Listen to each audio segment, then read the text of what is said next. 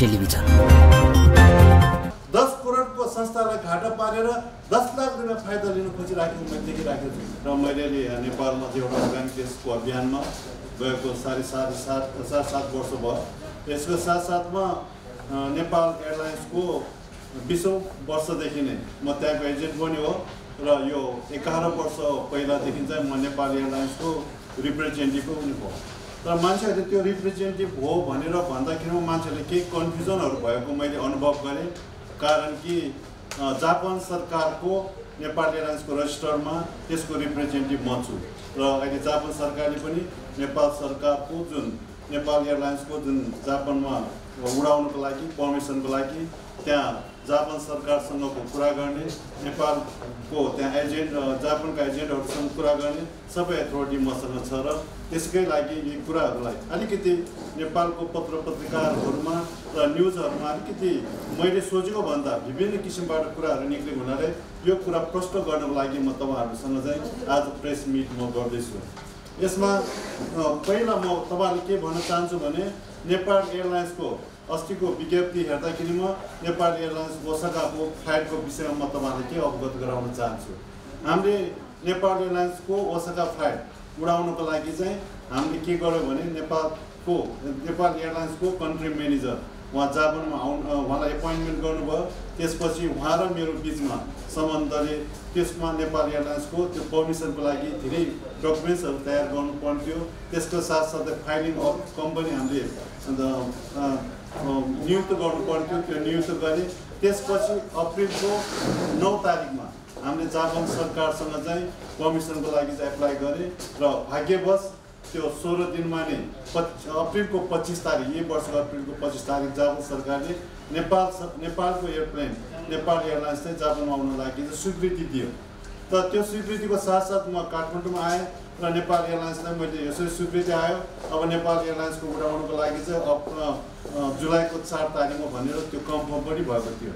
तर यहाँ अहिले आएर चाहिँ नेपाल एयरलाइन्सको जापानमा टिकटहरू त्यति बिक्री भएको छैन, 2-3वटा टिकट भन्दा चाहिँ बिक्री भएन भन्ने कुराबाट जुन न्युजहरूबाट सुनेपछि म एकदम सोक भएँ। किनभने चाहिँ नेपाल एयरलाइन्सको टिकटको बुकिङ सिस्टम अहिलेसम्म सेटअप भइसकेको छैन जापानमा। त्यसैले त्यो बुकिङ सिस्टम सेटअप नभएको ठाउँमा कसरी टिकट बेच्न सकिन्छ यो कुरा तपाईँहरूलाई म एउटा प्रश्न गर्न चाहन्छु कि नेपालमा जापानमा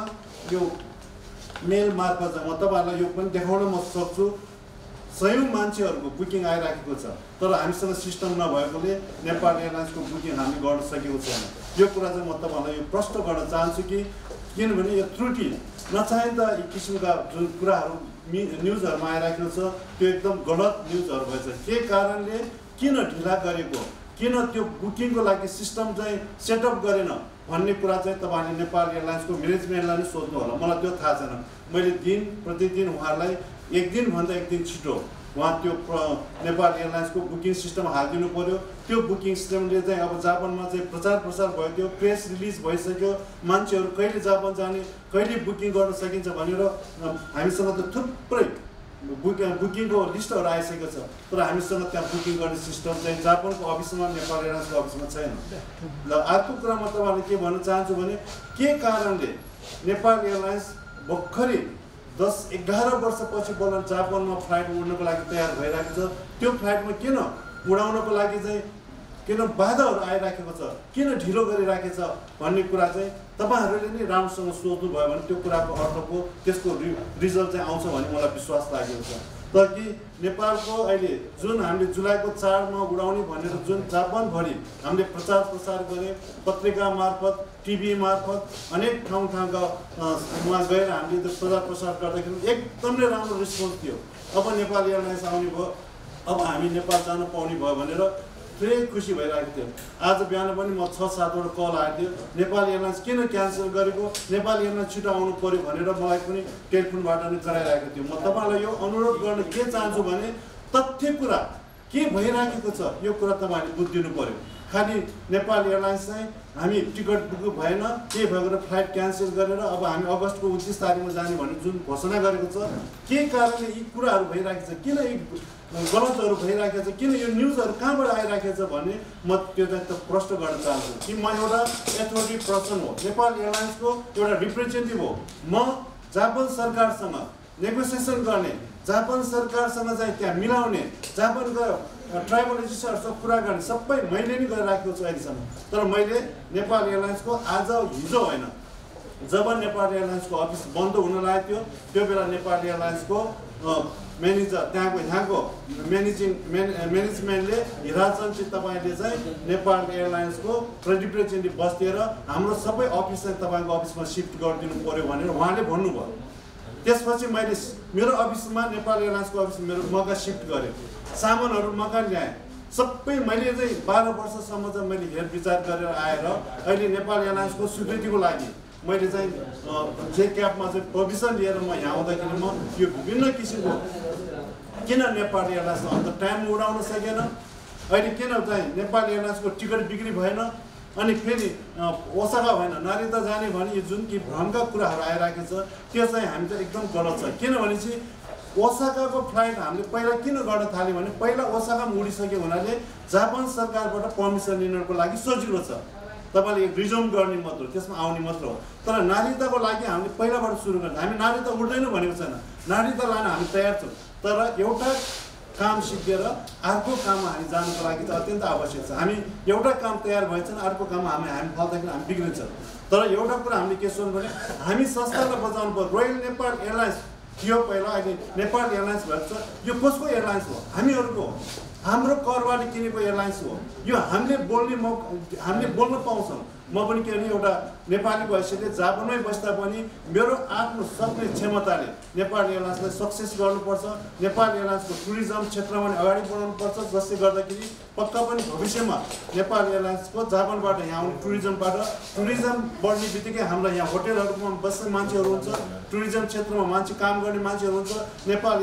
नेपालभित्रको एयरलाइन्सहरूको काम हुन्छ गाइडहरूको काम हुन्छ विभिन्न अर्थतन्त्रमा ठुलो एउटा चेन्ज गर्ने एउटा मौका पनि हामीले पाएको थियो तर म तपाईँहरूलाई के भन्न चाहन्छु भने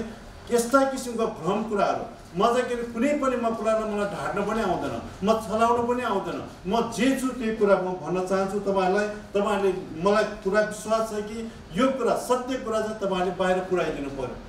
फलानाले त्यो टिकट बिक्री भएन यसरी टिकट बिक्री नभएको हुनाले चाहिँ फ्लाइट आएन त्यस्तो कुराहरू चाहिँ नहोस् भनेर म तपाईँहरूलाई आज तपाईँहरूसँग प्रेस मिटको रूपमा म तपाईँहरूसँग भेटघाट गरेर मैले आफ्नो केही कुराहरू म राख्न चाहन्छु केही तपाईँहरूको प्रश्नहरू छ भने म त्यो सुन्न पनि चाहन्छु अहिले जापान सरकारले अस्ति जब फ्लाइट हाम्रो जब जुलाईको 4 तारिकमा उड्ने भने फ्लाइट कन्फर्म भइसकेको फ्लाइटलाई अहिले चाहिँ फ्लाइट नहुने भन्दाखेरि म जापानमा एउटा ठुलो विश्वासघात भइराखेको छ नेपाल एयरलाइन्सप्रति किनभने चाहिँ मान्छेले सोध्यो पक्का नेपाल एयरलाइन्स आउँछ र भन्ने सोध्यो अघि बिहान कल आएर पनि त्यही सोध्यो पक्का आउँछ भने मैले पक्का आउँछ भने तर पक्का आउने कि नआउने मेरो अधिकारको कुरा हो म्यानेजमेन्टले डिसिसन गर्ने हो तर किन म्यानेजमेन्टले ढिलो गरिराखेको छ भन्ने कुरा चाहिँ यो विषयमा तपाईँहरूले यो बुझ्नु पर्यो कि त्यो के कारणले यस्तो ढिलो भयो यो न्युजहरू तपाईँहरूले भित्रबाट पत्ता लगाएर चाहिँ बाहिर निकालिदिनु पर्यो किन यो हाम्रो नेपाल एयरलाइन्स भनेको हाम्रो हो हामीले जो यो अरबौं रुपियाँ लगानी गरेर हामी यो युज गरिराखेको छौँ यसलाई सफल गर्ने कि नगर्ने हाम्रो आवाजमै भर पर्छ तर म्यानेजमेन्टले मलाई लाग्छ अहिलेदेखि हेर्दाखेरि म 10 करोडको संस्थालाई घाटा पारेर 10 लाख रुपियाँ फाइदा लिन खोजिराखेको मैले देखिराखेको छु तर त्यो हुनु भएन यो हाम्रो संस्थाको कसरी बचाउने यसलाई चाहिँ कसरी अगाडि बढाउने कसरी सफल गर्ने भने अहिले वाइड बडी जुन आइराखेको छ लङ फ्लाइट हुन सकेको छैन जापान जस्तो ठाउँ फ्लाइट गऱ्यो भने म्याक्सिमम टुरिस्टहरू आउँछ आम्दानी पनि त्यति हुन्छ नेपाल एयरलाइन्सको 3-4 वर्षको होइन 2-3 महिनामा हामीले जुन अहिले सञ्चय कोषबाट लिएका जुन ऋणहरू छ त्यो पनि तिर्न हामी सक्छौँ तर पनि किन यसमा अलमनी लागेको छ भन्ने विषयमा म आफूलाई पनि मलाई एकदमै अचम्मै लागेको छ त्यसैले म तपाईँहरूसँग के अनुरोध गर्न चाहन्छु भने यो नेपाल एयरलाइन्सको टिकट इस्यु नभएर फ्लाइट क्यान्सल भएको होइन टिकटको लागि म्याक्सिमम मान्छेहरू आइरहेको छ यो कुरामा त तपाईँहरूलाई बुझिदिन म अनुरोध गर्दछु